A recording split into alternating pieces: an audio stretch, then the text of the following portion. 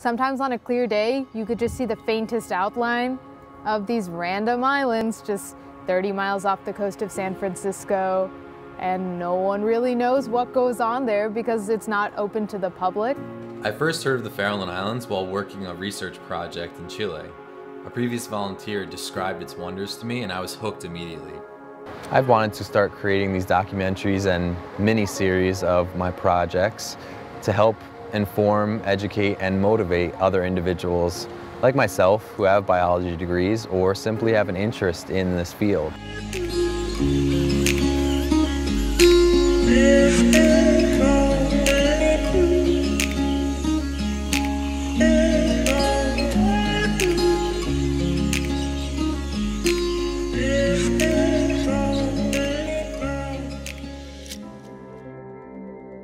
And that's where the Farallon Islands is pretty important, and Point Blue has done something pretty special because you don't get organizations that simply operate in the conservation and preservation of entire ecosystems. Point Blue is a non-profit, science-based conservation organization whose mission is to study and protect birds and other wildlife populations through science, education, and outreach. We have between 20 and 25 interns and graduate students per year on the island. So through the decades, we have been a huge training ground, and that opportunity doesn't exist in the same capacity in lots of other programs. Training the next generation is actually a very high and important point and goal for the organization, meaning that we are trying to bring the next generation to the island, provide them the skill sets to become climate smart conservationists, and then go out into the world and spread those skills so that more people are aware of what's going on. I just really appreciate the opportunity to be here. I think it's great that Point Blue uses volunteers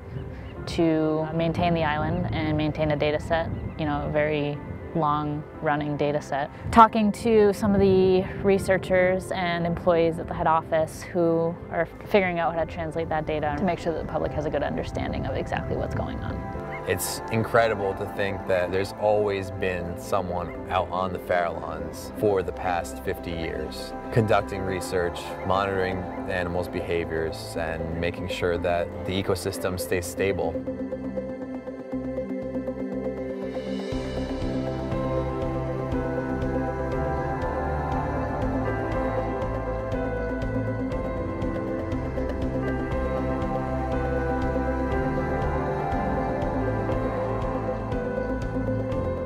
There used to be 150,000 fur seals on the island, thousands and thousands of elephant seals. When the Russian, British, and American sealers came, they wiped out all of them. So part of the research has been documenting the recolonization of these individuals. All of the individuals that are alive now today are supposedly said to have come from 20 to 100 individuals that survived this extinction from mankind hunting them down. This season in particular, I've learned an incredible amount about elephant seals that I just didn't have any exposure to in my schooling. So the idea with the elephant seals is to see what their yearly productivity is. How many animals come to use the island and how many of them give birth. And also it's useful to see how many of them return to the island in subsequent years. We can use that year to year to look at which harems are more successful over time and which ones are less successful over time. The interns are the real boots on the ground on the Farallones. They are the people who are collecting most of our data. They're doing a lot of observational data. They're doing hands-on work, actually capturing, tagging, and marking individual animals. We look at how these animals survive, how they reproduce, what they eat, how that changes through time, and what that can tell us about changes that are happening in the ocean. Over the last few years, we've recorded some of the highest sea surface temperatures that have ever been in our long-term data sets, and the highest air temperatures recorded on the island. With climate change going on, understanding how things are changing is going to be the only way we have a chance to try and mitigate the effects. So maintaining these places and maintaining them with experienced staff is going to be critically important going forward. Our sand is eroded away from the island, so we believe that the increase in frequency and intensity of these large storm events has created a system on the island where in the past you used to have this nice sandy incline and access points to the island where a cow could haul out. She could find a nice soft spot in the sand flat to pup and keep herself cool by digging underneath the sand and flipping sand on her back.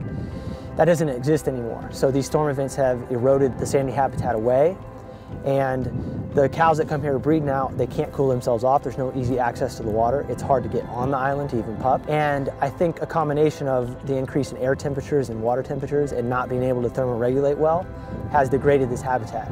It's just as important to document a breeding colony growing as it is to document one that's in decline. And I think that it's really important to continue to monitor this because I think it's a very good indicator of climactic shift.